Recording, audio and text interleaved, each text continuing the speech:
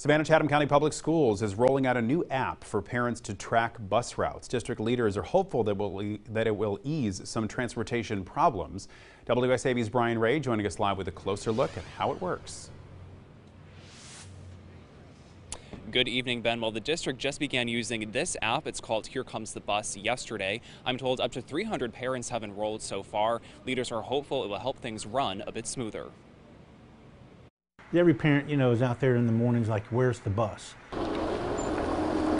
That answer will now be found through the app Here Comes the Bus. Parents will be notified when their student's bus is coming to the stop and when it arrives at school. They will also be notified of changes or delays. It gives parents peace of mind that, hey, the bus showed up at the stop. It gave me an alert that it got to the school. Because, a lot of parents have to, put their kid at the bus stop, and a lot of parents have to go to work. It's free to download, and Abbott says the funding comes from the district's operating budget. The app is run by the same company that supplies the GPS system inside Savannah-Chatham County school buses. According to the company, 300 school districts across the country are using the bus tracking app. Parents go, ask, hey, is this secure? Yes, you can only see your child's bus. You can't see any other buses, and no one else can see your child's stop.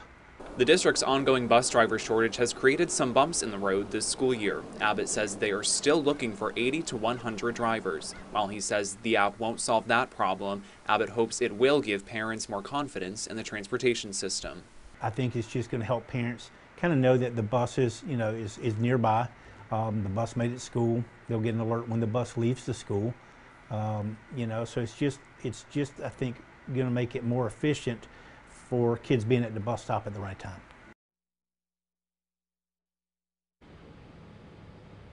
The next transportation job fair is coming up on November 17th at the Goodwill Center. Abbott also tells me the district is looking at ways to add more students to buses for next semester. That next group would include students in Choice Elementary and K-8 schools. Live in Savannah, Brian Ray, WSAV News 3 on your side.